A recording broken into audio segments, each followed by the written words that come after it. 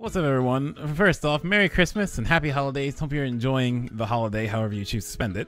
Well, yesterday, Side Games dropped Dragalia Direct on us, which had a countdown, which is very weird because that's not something they've done before. So I was like, I wonder what they're going to announce. Now, the Direct itself wasn't that big, actually. It seemed, I don't know, I guess I expected a lot more.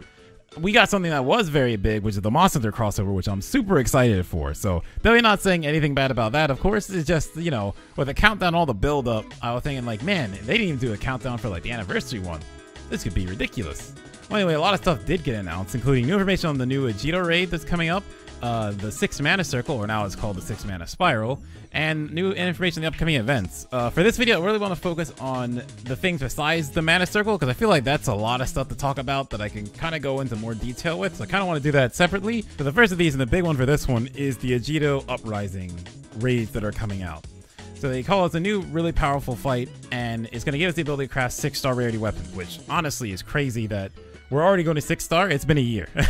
Like, I look at Masters, like, it's crazy that their level cap increased to 120. It hasn't even been a year in Masters. In Dragalia, we're getting a level cap increase, and we're getting 6-star rarity weapons, which is like, because like, you have to think, a lot of the player base does not have base High Dragon weapons. Like, not even like tier 2s, because like me, I have all the tier 2s except the dark one. I'm working on that one right now.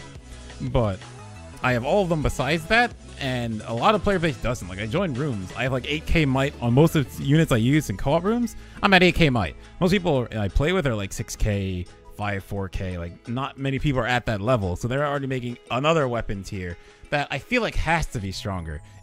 I don't know. It's weird because like, how do you put in new weapons and make them weaker than already existing content? People wouldn't care. So I feel like this has to be stronger, and making this stronger makes High Dragons more easier to do. Because the reason a lot of player base doesn't have it, the High Dragon trials are not very friendly to people when you're not in a group. Like, if you're just trying to pug them, those are not pug friendly fights. Like, especially Jupiter, although they also nerfed Jupiter in this patch coming up. So they made it so his Amplify ability doesn't remove debuffs, which makes other units better, but also buffs Galileo, because like, he put defense down on him.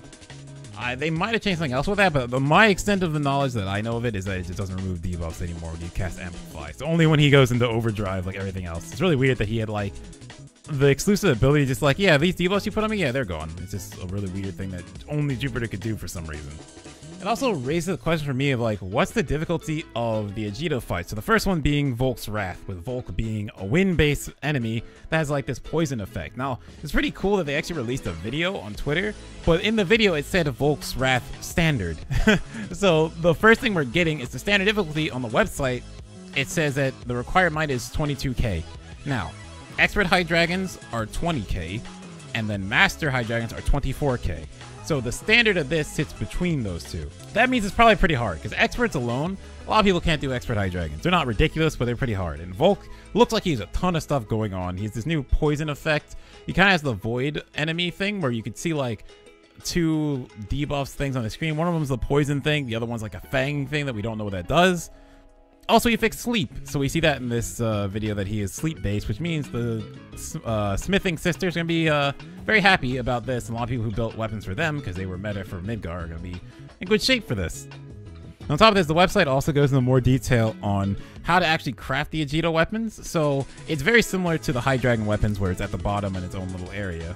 But also, they require mats, or you have to make a well, first, yes, they need mats from the Agito fight, which I'm guessing is just standard, because the website says that difficulty level for Volk's Wrath and tier 2 and higher enhancements for the weapons will be added in the future. So we're getting standard now. We're going to get more than just standard coming up, and then we're going to get stronger versions of the weapon. So farming standard is going to get you a 6-star weapon, and to make the weapon you have to make a 5-star weapon, a tier 2 5-star weapon from the Volcanic Chimera, which is a new void battle they're adding, which also in this patch we're getting expert void battles, so I got to do all those, because that's also gonna give you mats for 6 mana circle for your adventures. But the void chimera is the first of a new line of void fights, and these weapons are between, I'm trying to remember how exactly they said, they're between the core weapons, so the base 5-star elementals we have now, and the High Dragon weapons. So this is the stepping stone in between them. So I feel like if this is stepping stone between them, Agito has to be higher than that, right? It wouldn't make sense to put 2 weapons in between High Dragon. Maybe maybe the Agito weapon won't be as strong as like a tier 2.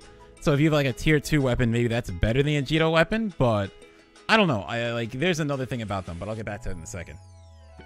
So the Volcanic Chimera gives the in-between weapons, and to craft these, you need a flame-attuned 5-star weapon from the Manticore. So hope you were doing the double drops of Manticores while those were going on, because you're going to need the Manticore mats to make the Void weapon for the Chimera, and you have to make the Void weapon for Chimera to be able to make an Agito weapon. Something else they said is that the Agito weapons, also Volk gives us flame-attuned weapons, so he actually gives you weapons to defeat himself, which is, actually, that's kind of weird.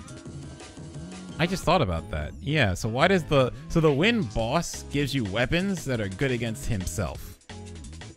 So that's kind of odd. That's the first time Dragalia's kind of done that. Normally it's like a loop where you do one and you go around. This is like the first time where they've made a weapon that is good against the thing that you're already fighting.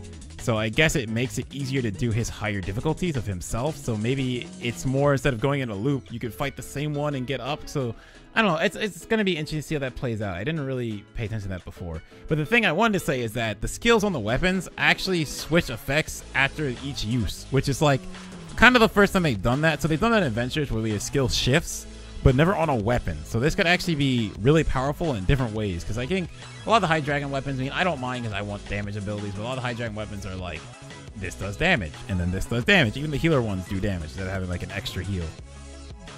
So besides the 2 new boss battles with Expert Void battles, the Chimera and Agito, we're actually getting news of 2 new events that are coming out.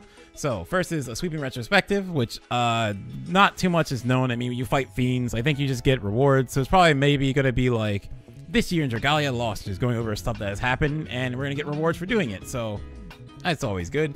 The next one is the next New Year's event, and it's the Year of the Rats. We have the Rat Adventurer and a Rat Dragon, and that one's going to be called a Clawful Caper. So as you weren't around before, this was where Ieyasu and Marishiten came in. So now we have the new Mouse Adventure, or Rat Adventure, and Rat Dragon. And the boss is a cat, who's in the video they showed us is a shadow enemy, and the mouse is light. Also, something else you can see in the video is the mouse actually has a 10% attack speed buff to themselves. So I'm very curious what weapon they are, because I don't think I can really tell from looking, but I hope they're a dagger, because I like daggers. They probably won't be, but you know, maybe. There's also something with Ieyasu I don't really understand, where you get like these letters and you exchange them for prizes. So when the more information is about that, I'm very interested in it. But like right now, I don't really get that, so I can't say too much on that.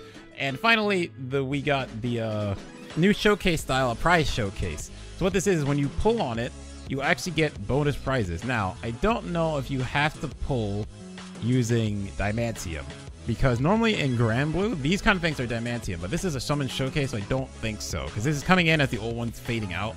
So I think this will actually be, you can just pull, and the focus are 3 of the new 6 mana circle characters, so David, Ezalith, and Cassandra. And when you pull, you actually get bonus rewards. So there's like platinum, gold, silver, and bronze. Doesn't really say what bronze is here. Oh, it says there's also a 5th and 6th prize, so I don't know what those are. But platinum gives you a sunstone and Damascus ingot. Oh, sorry, you get one of the following. You get a sunstone or a Damascus ingot. And gold, you get sunlight ore times 5, gold key times 2, or twinkling sand times 7. The Agito weapons use twinkling sand, so I hope you kept some, because we're going to be needing it. Silver prize, you get champion testament times 2, sunlight ore times 2, Damascus crystal times 2, and moonlight stone times 2. So lots of cool things and just free stuff in general. So that's going to be interesting to pull on. I really hope it's, because the Grand Blue style, like I said, these kind of things require you to use currency, like actual money. But Dragalia is not really that way. So I imagine this is just going to be something where we can just pull.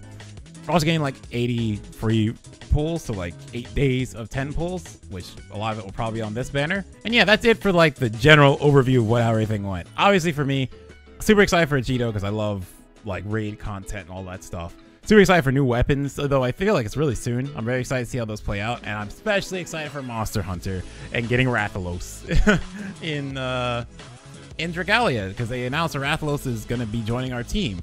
Now, I imagine he's just going to be a dragon transformation. Don't know how they make him a playable character. It'd be interesting, but I don't think they're going to do that. And also the fact that now Rathalos is in Smash, which is funny because Marth, Mega Man, and Rathalos are all in Dragalia, who are also in Smash. But Rathalos in Smash, Rathalos in Dragalia lost, Rathalos in Final Fantasy. But Rathalos, I don't know, I love Monster Hunter. It's one of my all-time favorite series. So more representation it gets, the better. So excited for that. Can't wait to see how this all plays out. Hope we catch you guys next time.